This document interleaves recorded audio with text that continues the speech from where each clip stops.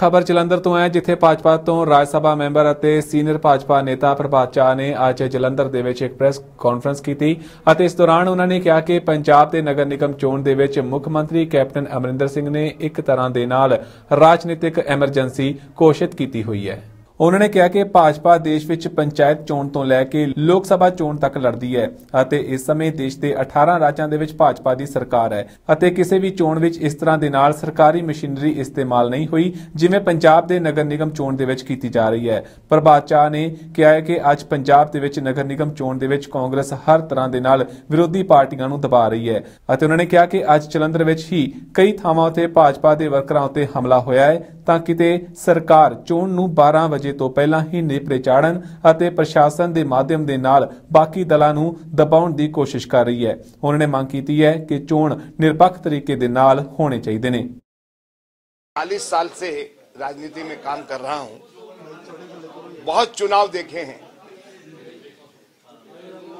और इमरजेंसी का दौर भी देखा है मैंने, लेकिन पंजाब में जो एक इमरजेंसी लगी हुई है ये पॉलिटिकल इमरजेंसी है, बिना किसी घोषणा के। अच्छा होता कि अमरिंदर सिंह जी घोषणा कर देते कि मैं पंजाब में नगरीय निकाय के चुनाव में, म्युनिसिपल कॉर्पोरेशन के चुनाव में इमरजेंसी लगा रहा हूं, तो शायद हम समझ जाते। विरोधियों को चमकाना, धमकाना, डराना, पुलिस के माध्यम से उनको बिठाना, प्रचार करने नहीं देना, पर्चे गलत भरवा देना, एसडीएम को भगा देना कि इनके पर्चे मत लो, ये जाहिर करता है कि पंजाब इस समय 17 तारीख तक पॉलिटिकल इमरजेंसी से गुजर रही है।